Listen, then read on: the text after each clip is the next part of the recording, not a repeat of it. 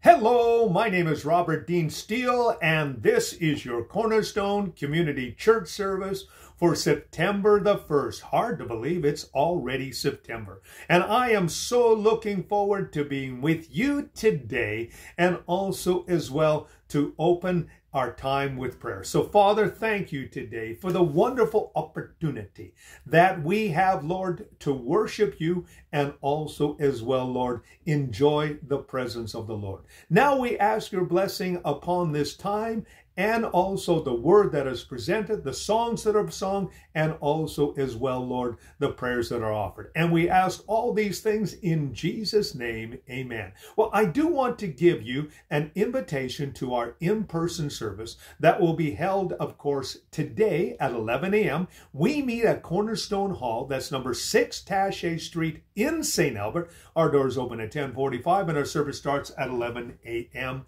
And we would love to have you join us that service. Great is your faithfulness, O God. You wrestle with the sinner's restless heart. You lead us by still waters into mercy, and nothing can keep us apart. So remember your people, remember your children, remember your promise, oh God. Your grace is enough, your grace is enough, your grace is enough for me. Your grace is enough, your grace is enough, your grace is enough for me, for me.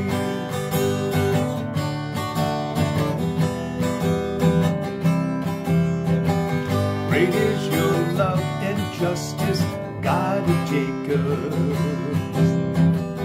You use the weak to lead the strong. You lead us in the song of your salvation, and all your people sing along.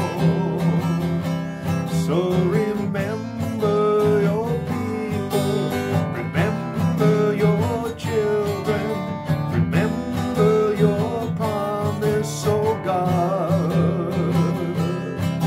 Your grace is enough, heaven reaches out to us. Your grace is enough for me.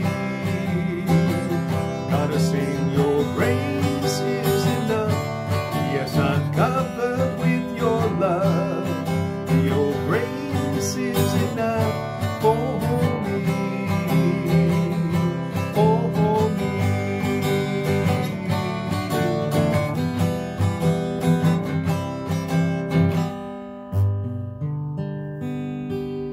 Well, our next song was actually, I heard back in the 90s, and it was such a powerful song, and it's simply called, of course, Jesus, Lover of My Soul. And the very first time I heard it was from Hillsong. Jesus, lover of my soul, Jesus, I will never let you go. You've taken me from the miry clay, set my feet upon the rock, and now I know I love you, I need you. Though my world may fall, I never let you go. My Savior, my closest friend, I will worship you until the very end.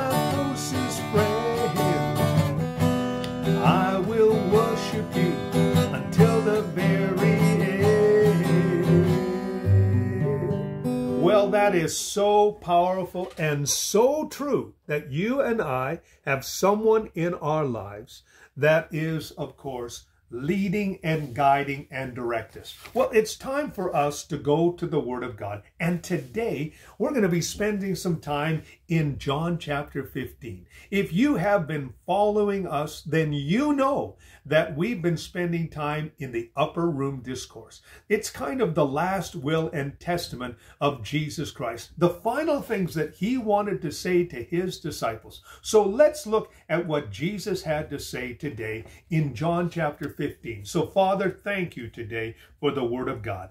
And we pray that, Lord, over the next few moments, as we spend time in your Word, it will reveal to us, Lord, three important truths. So help us to receive it now in Jesus' name, amen. Well, Jesus starts at verse number 24, and he says this, "If I had not done among them what no one else did, they would not be guilty of sin. But now they have seen these miracles, and they have hated both me and my Father. But this was to fulfill what was written in the law, they hated me with no reason." So Jesus brings out to his disciples, he says, listen, guys, the reason why the world dislikes me, the world hates me, is because I have done something among them that no one else has ever done. So what did Jesus do? Well, first of all, Jesus represented completely and totally who God is. Jesus would say, if you see the Father, you see me. And if you see you see me, you see the Father. Basically, Jesus was a physical representation of what the Father would say, what the Father would do if he was walking among us today. Jesus did all of those things. Now, the interesting thing is that Jesus would spend time with the Lord every single day to get his plan and purpose. Jesus wanted to glorify his Father. That's why even at the age of 12, Jesus says, where else would I be but in my Father's house doing my Father's business? So we need to recognize that. That also comes with consequences. That means that you're not always going to be popular in the world, because the simple fact is this world operates on selfish ambition and covetousness. This world operates under the realm of the enemy, and his enemy is his mode of an operation is to rob, kill, and destroy. And he uses accusation, temptation, deception, intimidation, and manipulation to accomplish his realm. This world operates on pride, pleasure, possession. These are constant contaminants that you and I face. Jesus perfectly navigated this world because he was, of course, the Son of God. But more importantly, Jesus did things that nobody else had ever done. Jesus cast out demons. Jesus raised the dead. Jesus fed 5,000 and 4,000 people. Jesus exposed, of course, both the good and the bad in people by how he interacted. And Jesus would have been considered a bit of a religious eccentric today if we were looking at his operation. Jesus simply said, if I had not been among them, they would not be guilty. You see, Jesus exposed people for what they were, and also as well, he wanted them to repent. Now, today, of course, we have a opposite direction, where now we have proclaimers of the word say, listen, you can be anything you want. Come in and join our church, and you don't have to change at all. You know, it was interesting, though, when Jesus came out of the temptation in the wilderness, the first thing he said to the people was, repent, for the kingdom of heaven is at hand. You and I, we live in a contrary world. We're not operating the same way the world operates. And so when Jesus came in, he exposed their motives. He exposed their ideas. He exposed their attitude. He showed them what sin was all about. When you came into the face of Jesus, you could not say, I don't know what God is like. I don't know what sin is like, because Jesus, who was the perfect personification and also as well the incarnation of God, exposed them. He says they're guilty. And they know that they are guilty. They have been exposed. They have been shown for what they were. The young man, for example, who came to Jesus, that young, rich young ruler, and he said, hey, I'm willing to follow you. Jesus says, perfect. The only thing I want you to do is sell all that you have and give it to the poor. Now, the Bible says the young man went away because he was rich. And even though he wanted to follow Jesus, he wasn't willing to give up what he had. And so that was his downfall, and that was what he was exposed to. The Pharisees who came, the Sadducees, the scribes, and all those church leaders or those synagogue leaders, Jesus exposed their hypocrisy, and he said, woe to you. So that's what Jesus did. And because of that, not that they've seen the miracles, he says they have hated both me and the Father, because the simple fact is the miracles that Jesus did, the parables that he told, the lifestyle that he represented was contrary even to the religious world, and the religious world was incredibly regulated. They followed certain, standards and certain ideas, and it had all the trappings of piety and, of course, holiness. But the reality was they weren't holy and they weren't pious. They were filled, as Jesus said, they're good looking on the outside, but inside they're dead men's bones. So Jesus showed that. And Jesus' miracles. I mean, here's a perfect example. There's a guy in a synagogue, okay? He's got a withered hand. And Jesus said, listen, I'll prove to you that I am who said. He says, reach out your hand. So the man reached out his hand and he was healed, thus exposing both the hypocrisy and also the fact that the rulers of the synagogue were more concerned about Jesus, abiding by their ideas of what the Sabbath was than seeing someone healed. Jesus showed it through his miracles, walking on the water, feeding the 5,000, feeding the 4,000, all exposing to the fact that, guess what? God was alive. And he says, because of that, actually doing miracles of good, the world not only hated him, but his Father as well. Because remember, Jesus was doing the will of his Father. Then he goes on to say this, just as it was fulfilled and written in the law, they hated me with no reason. So Jesus then backs it up with the scripture. He says, guys, there's a scripture that says they're going to hate me without any real reason. Because the simple fact is that men love darkness rather than light, and their deeds are evil. So when you recognize that, when you see that, and you understand, Jesus was preparing his disciples and us today with that. He says, listen, you're going into a world that is, of course, ruled by the enemy. It has certain things and components to it, like, of course, pride, pleasure, possession. And you yourself have a basic need of security, self-esteem, and significance. And the enemy is going to try to exploit that. Also as well, because you have aligned yourself with me, there's going to be a natural tension, a natural propensity for them to hate you. I've had that happen. One time, I was helping one of the young ladies from our church move. Unfortunately, she had asked a friend to come and help her. And as soon as that friend saw me, he instantly hated me. And she pointed that out later after we had moved. She says, as soon as he saw you, she hated you. And you never said a word to him. Just instantly he hated you. And she says, we all know why. That's because he was of the realm of the enemy and I was of the realm of God. So we need to recognize that, and we need to be prepared for that. Not everybody's going to be happy that you are a follower of Jesus Christ. More than likely, it is going to be the opposite. So recognize that. So Jesus said, they hated me without reason. So if they're going to hate Jesus, who was the perfect man, the perfect personification of what God was all about, then don't be surprised when they reject you and hate you as well. Father, this is both a warning and also as well an encouragement. Lord, we need to recognize that we are not of this world, I should say. We are in this world, but we are not of this world. So we shouldn't really be surprised when someone, for whatever reason, dislikes us, scorns us, mocks us, Lord, uses our Savior's name in a derogatory or blasphemous manner. We should not be surprised.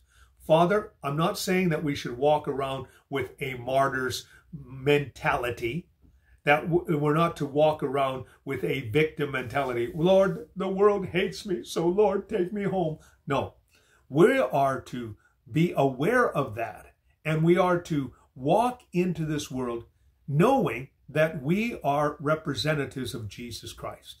And because we are representatives of Jesus Christ, we can do the same things that he did. Mark chapter 16, verses 15 through 18 says, these signs will follow them who believe. Father, we want your works to be exhibited and demonstrated in our lives. Like the old song says, Lord, in my life be glorified. With that thought in mind, Lord, today we step out with confidence. We step out with a desire. We step out, Lord, with your direction today in our lives. Lord, today in our lives, be glorified. So, Father, that's the cry of our heart. So right now, Lord, do that. And in this time and place of prayer, Father, we're going to pray for people. We're going to pray today that, Lord, whether their need is physical, spiritual, emotional, intellectual, financial, or family, you are going to hear and answer prayer right now. Father, this is that moment. This is that moment that, Lord, we are going to claim Jehovah Jireh, that being Philippians chapter 4, verse number 19, and 1 Peter 2:24, which is a reemphasis of Isaiah 53, verse number 5. In both scriptures, Lord, it talks about healing and provision. We pray for your healing touch. We pray for your provision right now in the name of Jesus. Lord, supply every need, especially as we are on the first day of the month and mortgages and rents are available and need to be paid. So Lord, help us to do that. Lord, as well, throughout this week and this month, Lord, may you meet every need. And Father, for those that need healing right now, in the name of Jesus, bring that healing touch. Restore your people right now. Father, whether it's ourselves or we're standing in the gap today as a proxy for somebody else, Lord, bring that healing touch. You healed us by your stripes, and we're claiming it now in Jesus' name. Amen. Well, let's close our time off today with, of course, Jesus, my Jesus, my Savior. Lord, there is none like you. All of my days I want to praise the wonders of your mighty love. My comfort, my shelter, tower of refuge and strength, let every breath, all that I am, never cease to worship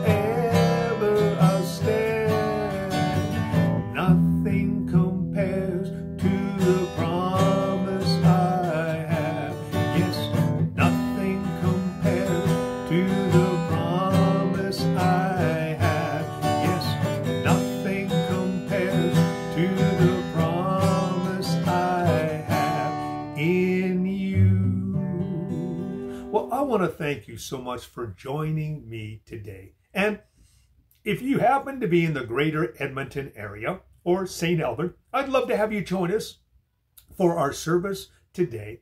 We meet at Cornerstone Hall, that's number 6 Taché Street in St. Albert. Our doors open at 10:45 and our service starts at 11 a.m. And we would love to have you join us for that service. So Father, thank you today for this wonderful opportunity. And we ask your blessing upon each one, Lord, who has watched, and ask a very special touch on them today. In Jesus' name, amen. My name is Robert Dean Steele. Thank you for joining me today, and God bless.